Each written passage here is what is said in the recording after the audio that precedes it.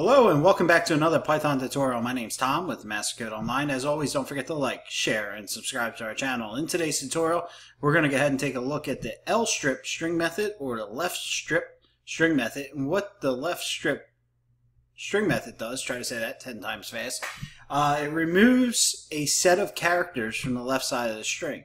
When the method meets a character it does not recognize, it stops looking for the set of characters to remove from the left side.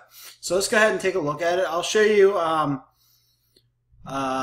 what it does as a default. If we pass no argument, we're going to remove the white space from the left-hand side of the string. So we'll do a.lstrip like this, and no argument, and we'll remove the white space from the left side of the string.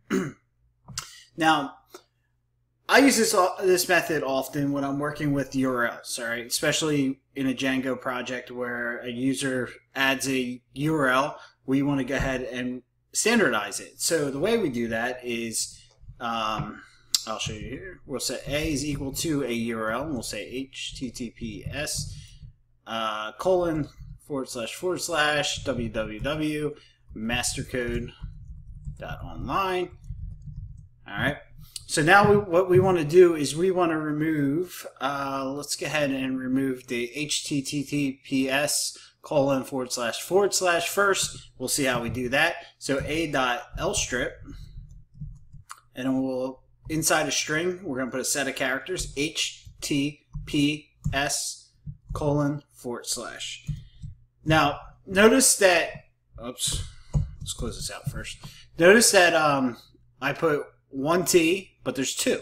I put one /, but there's two. It will remove any characters that match that until it hits a character that's not in this set of characters down here.